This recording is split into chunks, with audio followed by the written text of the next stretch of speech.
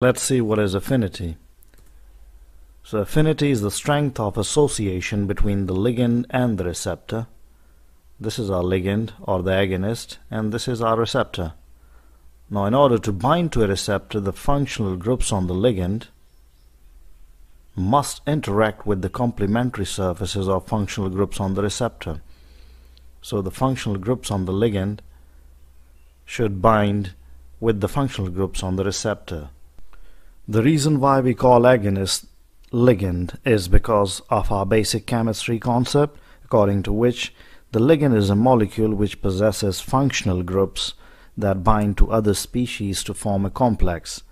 Now here our ligand or the agonist has made a complex with the receptor, which we call our agonist receptor complex. Now basically in this complex, the functional groups on the agonist have bound to the specific binding domains on the receptor protein. Now these binding proteins or the binding domains or pockets on the receptor are usually different amino acid residues. Now for those who are interested in the molecular aspects of this pharmacodynamic concept, let me go into further details of what exactly happens in such agonist receptor interactions. Let's again take the example of adrenaline, which is a catecholamine. The catecholamines contain a catechol ring, which is a benzene ring with two adjacent hydroxyl groups. It also possesses an amine group in the side chain. Now adrenaline and noradrenaline are the two well-known catecholamines. The other noteworthy catecholamine is dopamine, which is a neurotransmitter, and that determines several behaviors in the brain. Well, you may know that being in love increases the release of catecholamines. The adrenaline rush causes the heart to beat faster along with irregular breathing space that you feel, while dopamine is responsible for the euphoria. Dopamine basically controls the brain's reward and pleasure center. Interestingly, the dopamine is at all-time high when we are first pursuing a relationship with someone. Now this is how we develop affinity for someone. However, there is one downside to that neurotransmitter, and that is too much of a dopamine in a relationship can underlie unhealthy emotional dependence on our partner.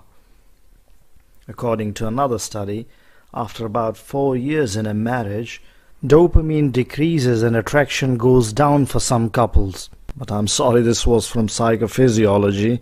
Let me leap back into the pharmacodynamics of the drug-receptor affinity. So let me show you the structure of beta-2 receptor. The beta-2 receptor is a GPCR, a G-protein coupled receptor. It is also called 7-TMR or 7-transmembrane receptor. Why we call it 7-transmembrane receptor? Because the receptor spans the cell membrane 7 times.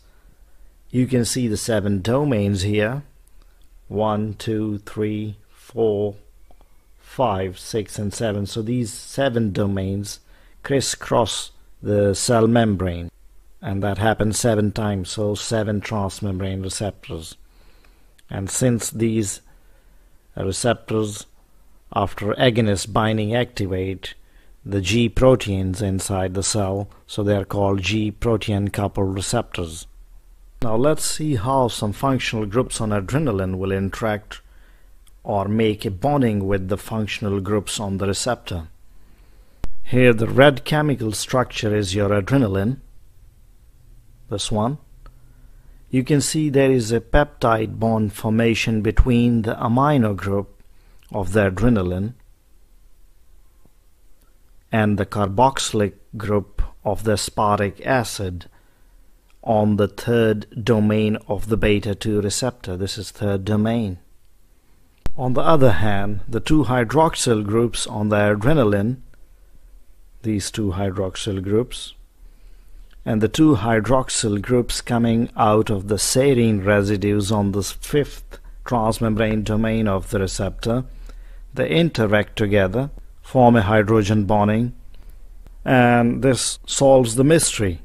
as to how these agonists bind to these receptors and create affinity for themselves.